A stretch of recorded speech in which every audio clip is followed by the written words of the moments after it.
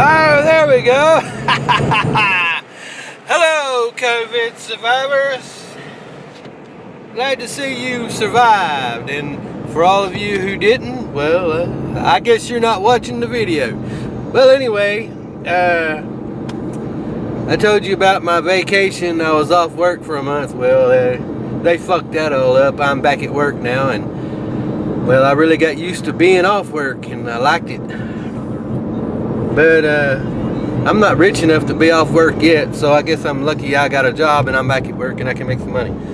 Anyway, right now, since the COVID virus is still going on, and especially where it hasn't even hit yet, like in Texas where I'm at, everything's still closed up. So we ordered some food from Chili's, and we're going to the online, what do they call that, curbside pickup. Yes. And you know, I spend money every now and then. I'll go to Chili's because of the atmosphere. You know, I like sitting in there and drinking a beer and everything. Well, I'm paying the same damn money to drive through there and have them bring it to the car and then eat it at my house. But you drink a few beers and that sounds like a pretty good deal, you know. So that's what I'm doing. Anyway, we're fixing to go see what the curbside pickup's like up at Chili's. And then I'm sorry I didn't make more videos of it, but here in East Texas, well, it hadn't been that big of a deal, you know. It's like not too crazy. You see a few people wearing masks, and I don't ever wear mine. I have several masks and bandanas, and I tried them on and I look real cool and all, so maybe I should do a video of me going through town wearing one. I'm gonna go to, maybe I should wear one and go in the bank. You know, I would look like an outlaw in the bank. Oh no, the bank's closed.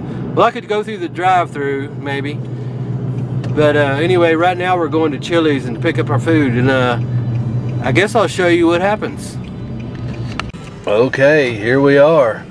We're at Chili's and we're fixing to test the curbside pickup, where they are supposed to bring my food right out to me. I wonder if they'd bring a beer out to me. I mean, I already got a beer, but I don't think I could afford another one. But we'll find out. There's a lovely young lady. She looked like she could really bring you some food. For more than a minute. Okay. The website said 7:08. They're a minute late already. A whole minute. Next time I get the coronavirus, I'm going to Applebee's. Alrighty. Nope, oh, not yet. That's not mine yet either. They've been waiting longer. Man, this is false advertising, man. Sitting out here, running out of beer, waiting on my food. This shit ain't right. I think this is it. This is it. There you go. Thank you. Have a blessed day. Oh yeah, it's a big old bag too. Look at it. And they were only,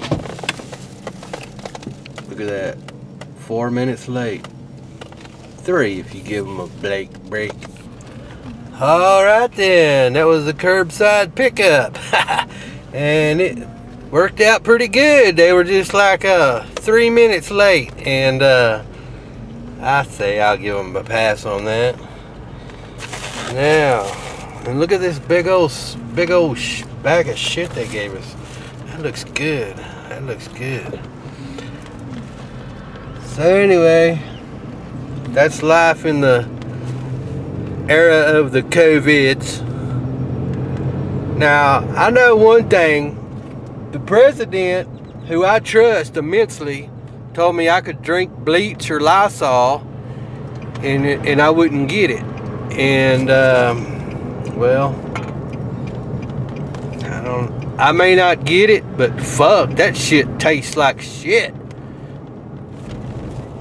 So anyway, I'm just gonna I'm gonna try to avoid people, you know, 6 foot.